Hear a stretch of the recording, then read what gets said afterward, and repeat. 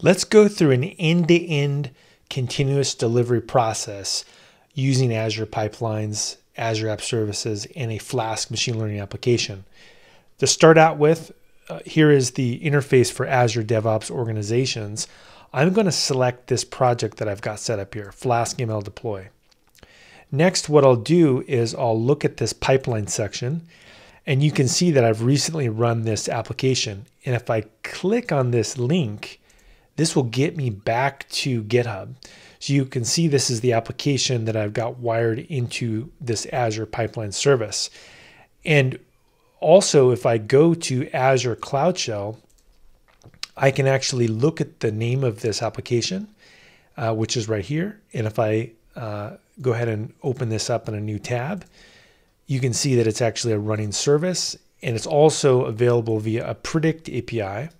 And I can look at that from this file, make Predict Azure app, and you can see that I'm going to do a post operation using this script. So this is going to do this machine learning prediction. So I'm going to go ahead and run that, verify that the service is serving traffic correctly. Great, that works.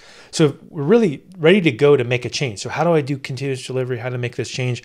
Well, I can go to my Git repo here, go to the application, and because Azure Pipelines is hooked up automatically to listen for changes, I can easily make a small tweak and verify that it works. I'm going to go down to here and where it says scikit-learn prediction home from Azure Pipelines.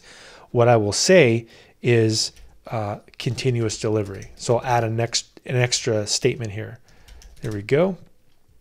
So now I've added that extra statement that will allow us to verify that it will trigger a deploy.